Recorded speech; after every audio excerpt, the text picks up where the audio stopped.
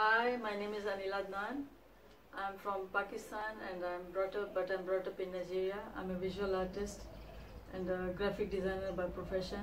I'm also an interior decorator. I use all my paintings in my interiors as well. I do other artworks and other art and craft works like stained glass, fabric painting, work with beads, wood cut, and you can name it. There are so many things I do.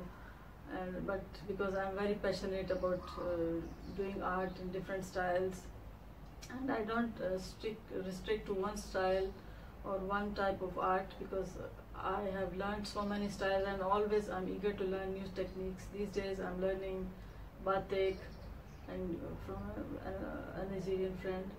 So all these techniques I incorporate in my paintings, and I'm influenced by many Nigerian artists because of the style of African art is different from Asian art.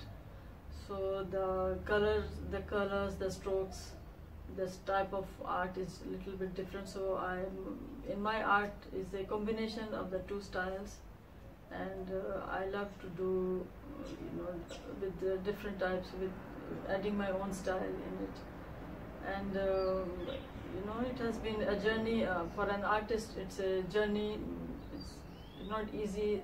Something doesn't come up very easily. So every woman has to struggle and she balances between house and her family with her passion. So because art is always my passion, and my style is the type of paintings I do is mostly abstracts and African paintings, African